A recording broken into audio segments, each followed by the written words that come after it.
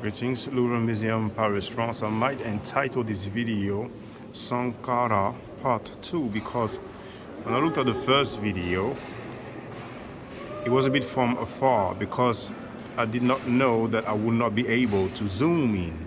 So this time, you already have a zoom. And first I will show the reference. So, this is the reference. This is around 1900 and at the bottom E15114.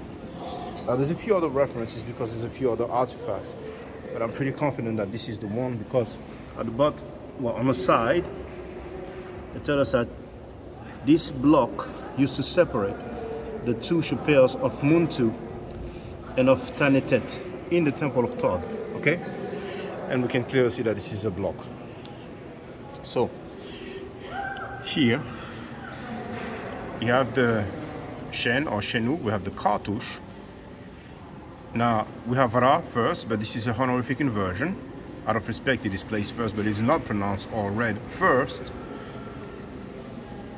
The folded cloth, which stands for the sound S. Next to it, we have the Ankh. This glyph here is the Ka, the two arms raised up. So that gives us Sankara. All right.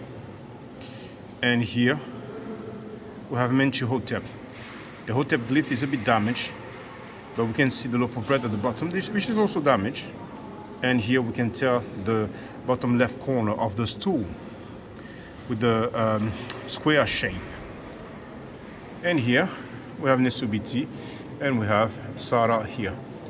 And there we have Necher Nefer, Neb Tawi, Neb Iret, and you have it.